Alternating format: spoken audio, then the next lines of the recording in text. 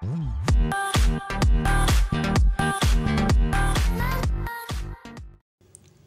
guys, it's Tech Racer, and today I'm going to take a look at the Oxygen OS OpenBeta 29 for the OnePlus 5T and 31 for the OnePlus 5. So let's quickly jump into the settings and go to system update. As you can see, this is the system update. So the update size is of 243 megabytes, and as you can see, this is the changelog given below. So let's quickly apply the update and then we will take a look at the changelog itself.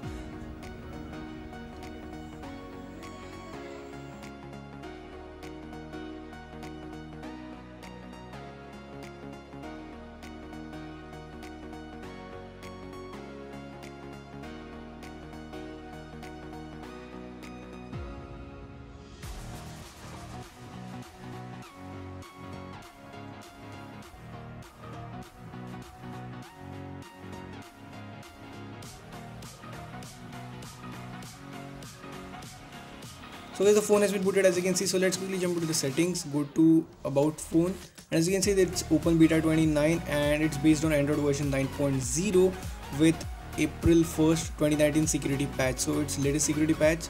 Now let's quickly jump into the settings, system updates, and as you can see, now we have the new UI for the system update app. So let's take a look at the update log.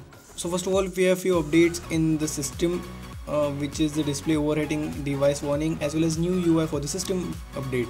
This is the new UI for the system updater app. As you can see, now we have the Oxygen OS written at the top. The update log has been shifted towards bottom, and again the gear icon is exactly the same as it was previously.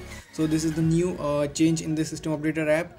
Then we have display overheating, device warning. Now this is for those who play a lot of games or do very intensive tasks, and if you're using phone under very warm temperatures, in that case, if the phone overheats, then it will prompt a message that the device is getting heated, so please take needful actions against it. Then we have the quick reply in landscape mode. So let's quickly go to the landscape mode. So for that, quickly jump to settings, then go to utilities, then we have the quick reply in landscape. As you can see, this is the landscape mode settings, and as you can see, only 2 supported apps currently installed on my phone, so it's showing it here.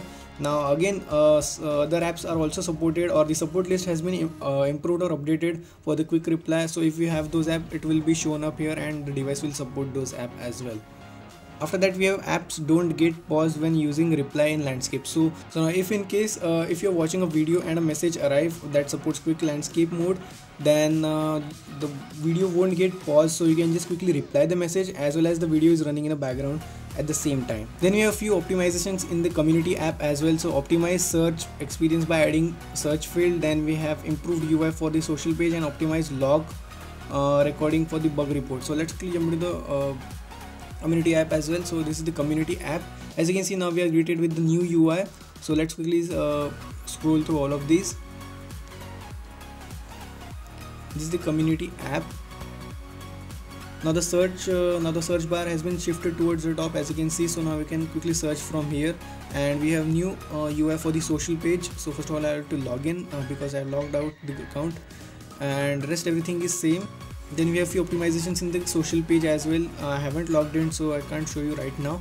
Then we also have new or improved bug reporting. So if you have any bugs, you can just simply tap on the plus icon and you can just report for a bug from your phone itself. So that's pretty good thing. So guys, this is it for this video, guys. If you found this video really helpful, then do that like button and subscribe button and stay tuned for more such videos. So thank you guys, thanks for watching.